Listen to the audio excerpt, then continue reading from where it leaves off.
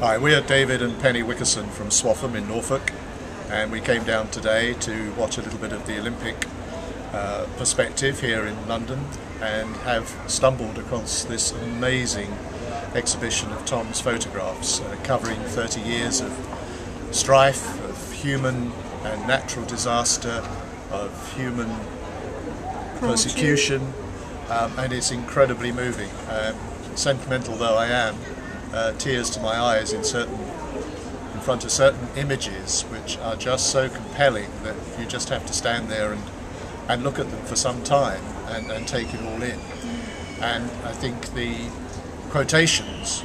which are attached to some of the images with regards to why I died are particularly poignant and very relevant, that in fact quite often it's not the initial cause, it's an external cause that brings about the death of innocent people. And the whole exhibition is brilliant. I wasn't aware of Tom before this, I certainly am now, and congratulations to him and to the staff here for putting together such an amazing display.